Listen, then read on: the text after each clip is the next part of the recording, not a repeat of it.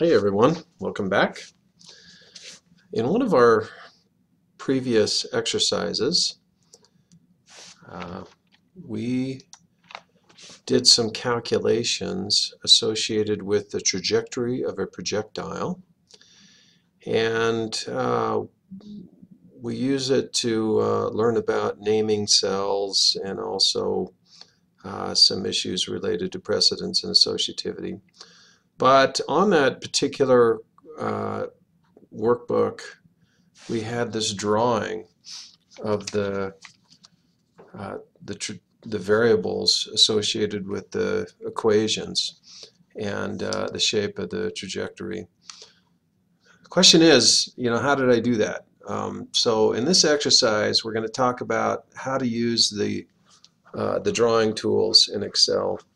And this can be really useful when you're just creating a little diagram of whatever it is you're trying to solve in the workbook. And this is particularly useful, of course, for engineering applications where you're sometimes dealing with geometric problems and equations that have dimensions and physical properties that can make your workbook a lot easier to follow and understand if you have some illustrations there. And these tools that are used to make these illustrations are common to pretty much all of the Microsoft Office tools, including Word, PowerPoint, and so forth. So what you learn here can be applied elsewhere. And these are really easy to use, so it doesn't take too much of a learning curve to get this going. So that's what we're going to do is recreate this drawing right here. And so we're going to do it right here. This is a copy of this workbook with that drawing gone so that we can recreate it.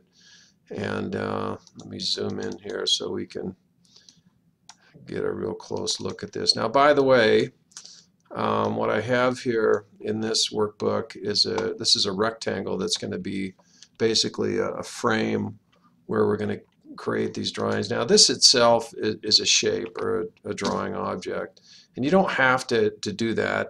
I just created these to kind of make it look a little cleaner, but they don't have to be here. And in fact, sometimes they complicate the drawing process. So I'm gonna delete that, and we can just go with the information in the background. And in a subsequent exercise, we're going to fill in these equations down here.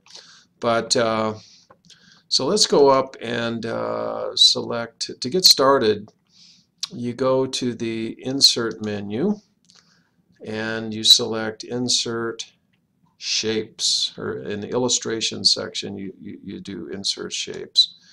And when you do that, it gives you this palette of shapes. Now, there are a number of standard shapes associated with, again, each of the Microsoft Office products: Excel, Word, PowerPoint. And the most commonly used ones are listed near the top. You can draw lines with or without arrows. They can be curved lines. You can do, there's a curve object we'll talk about. There's a polygon. There's a free form like a scribble. And then you have a bunch of standard shapes down here. And then as you use things, the most commonly used or frequently used shapes show up at the top here. And so that's kind of nice. So what we're going to do, we're going to draw the axes of this trajectory. And so I picked the line with an arrow, and basically you just click and drag that line. Let me do that again. Let me do Insert, Illustration, Shapes, and again you can do a line with no arrows. You can do a line with an arrow on the end. You can do a line with an arrow on both ends.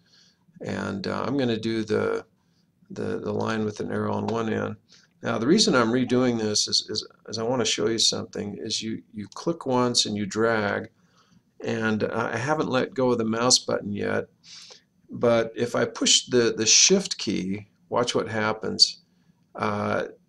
it snaps that line to 45-degree increments. So if you want to make sure your line is perfectly horizontal or perfectly vertical, just hold down the Shift key while you're dragging, and it will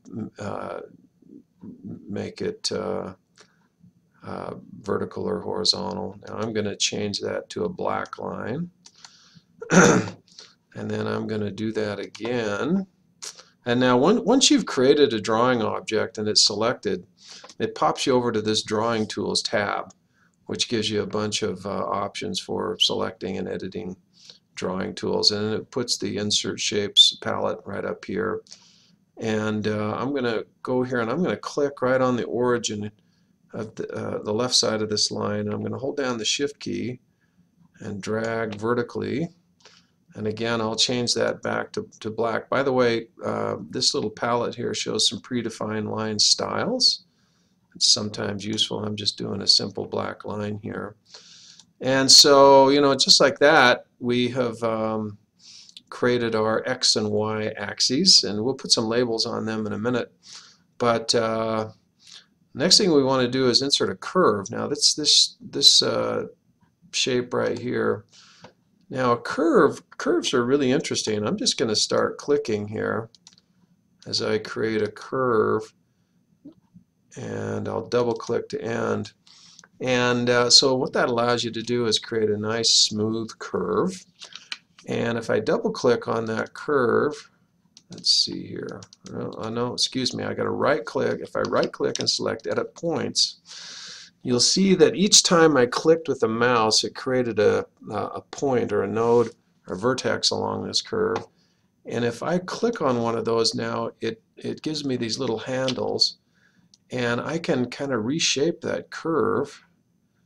I can change the slope and kind of the curvature at that point, or I can reposition it. You can even right click and do Add Point to create a new point if you want to sculpt it, or you can right click and do Delete Point, and that will kind of change things around. So essentially, when you're dealing with a curve, you kind of sculpt the shape of that curve using these control points. And so that's a really useful thing. And if I hit Escape, the point editing goes away, and now I can kind of stretch and rotate that curve as an individual object. So I'm going to hit Delete. So what we're going to do, we want to create a curve representing a parabolic arc followed by our projectile.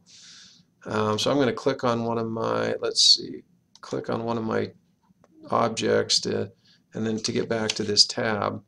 And I'm going to use that tool again, but the way I'm going to do it is I'm going to click once here, and then I'm going to go somewhere up here near the very apex of that trajectory and click one time. And then I'm going to go down just about, like double the distance to the peak. And it looks like a nice, well-defined parabola. And then I'm going to double click to end that. And so by doing that, I've essentially got a nice looking parabola here. So hey, we're well on our way here. Now what next? We need a line representing the velocity. So I'm going to click here and draw a line out like that. We need to mark the angle here, alpha, and I'm going to do that using an arc. This is this little tool here is an arc, and if I click once, whoops, try that again. Click on here, arc, and I click and drag. And let's see, so I've got this arc shape, and maybe I want to rotate it down. That's probably a little too large, so I can shrink it and kind of position it how I want. There we go. And so that gives me a little a portion of a circle. And now I'm ready to start putting some labels on, but I want to put some dimensions on for the height and the range. So let's let's go back to our single line tool, and we'll put a line up like that. And let's do let's see, that one we want to have 2 arrows. So let me redo that. I'm going to go down here and select the double arrow line and hold down the shift key so it's perfectly vertical. And now, by the way, I want to create another line like this, but down here. Now I could go here and do it, but another way to do it is if I do Control D. Let's see, Control D, it duplicates that. And then I can change that line like this and drag it over. So sometimes I just copy existing lines rather than creating new ones or existing objects. So there are most of our drawing objects. So now if we want to put in some labels, we go back to this tool and use this little text box object. And I can just put X for here, and now I'm gonna duplicate that and drag that over here and change that to a Y.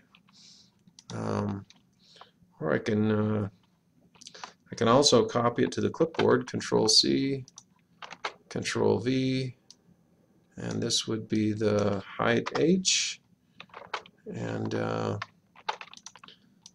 this would be the range R, and so text objects are really convenient. And this would be the angle alpha. So to get a Greek symbol, one way to do that is to type the corresponding English symbol and then change the font to the symbol font, and that makes that an alpha. So A equals alpha, B equals beta, C equals gamma, and so forth.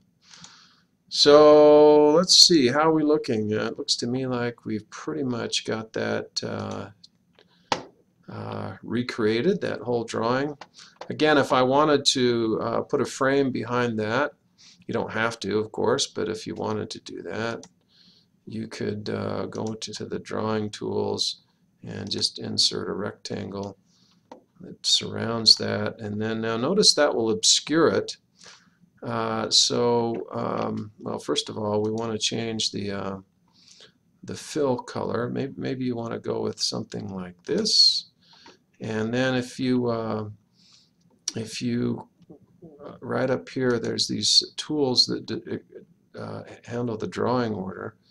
So you could do send backward, and that would move it back one item at a time, or you could do send to back, and that basically moves it behind all of the other objects. So if you're drawing lines, the drawing order doesn't matter, but if you have something that is filled, then the drawing order does matter, and you need to shuffle things up or down in that drawing order to get it to look right. And so, you know, that's one type of, or that's an example of a number of these objects. You can also do things like, you know, block arrows, and then, you know, change the fill color. Another one that's kind of useful is a polygon. So you can just start clicking and then double click or click on where you started, and it creates a polygon that you can then, you know, change the fill color. Let's see, what other ones do we have here? The scribble is just to draw something like that. It also puts a series of points in, but a lot of points.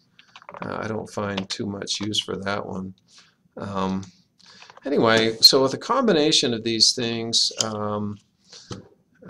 you can really do a lot of things. And if you ever need to rotate them, there's some nice rotation options here. Flip horizontal, flip vertical. You can do alignment. Let's suppose I've got a series of arrows or something, and I want them to be left justified. If I hold down the shift key and select them, and then do align left, they're all lined up on the left. You can also do distribute vertically if you want to get them perfectly spaced. And then you can also group them if you want, and then after they're grouped, you can basically treat them as a single object and change the drawing order and rotation and so forth. So anyway, check that out. Really easy to use and a great way to add some helpful graphics